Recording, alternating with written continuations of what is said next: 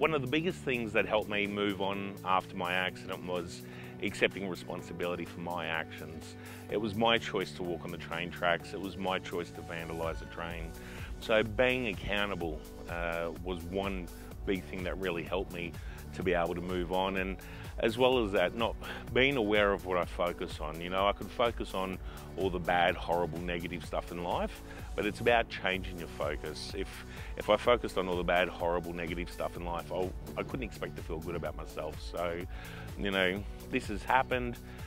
It's really severe, but life continues, life goes on.